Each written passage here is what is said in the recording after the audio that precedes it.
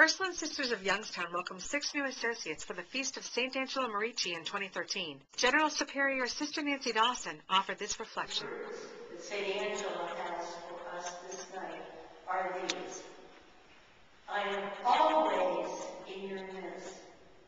And really, this is a night that Ursuline Sisters and all of our medical associates really treasure, not only because it fulfills your promise, I will always be in your midst, but because on this night we are assured that the charism of Saint Angela Merici and her gifts will continue through each of these associates, these 5 new associates who are formally missioned tonight. What a promise. It seems the readings tonight, especially the latter 2, were chosen by Mother Angela for this very, very important occasion. The first one addressing the gifts of the Spirit, which we have all received. Wow, tonight we received 5 new gifts. Dan, a gift to the Ursuline Cafe and Casa Madre, which we've had for over 20-some years. Amy's mission experience in El Salvador, in Brownsville. Kathleen, bringing her educational background in her parish ministry. Linda, our scholar, doing research on Saint Angela and being on the faculty where she uses this each day at Ursuline. Terry, a parish leader at St. Joe's, who worked at the Attitude House at one time, and actually was my mentor at St. Paul's in Middletown when I was learning how to be a director of religious ed and pastoral ministry. Many, many gifts here tonight. But both readings challenge us in the spirit of Saint Angela to continue to develop 2 special gifts that should belong and do belong to many of us. 2 gifts of the Spirit that I think we need to look at for a moment tonight. Let me say a word or 2 about each. Once upon a time, there was a great teacher who had many, many disciples, and they came from all over to listen, to learn, to be wise, to be liberated from their desires and their fears and their needs. And then they were sent out to the rest of the world after the master trained them. And just before they left, the master would give them all a gift. And the gift was a mantra that you keep repeating to